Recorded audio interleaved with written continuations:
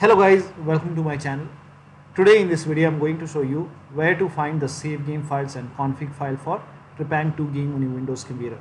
For this, open File Explorer, go to this PC, open C drive, now open users folder, now open your username folder, now open app data folder. Now if you don't see app data over here, on the top click on view and then put a check on the box which says hidden items, and then you should be able to see app data.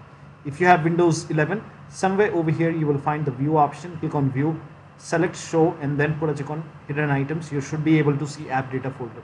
Open app data folder, open the local folder, open CPP FPS folder, now open saved folder, now open save games folder. Now over here you can see the save game files. So this is how you can access the save game file.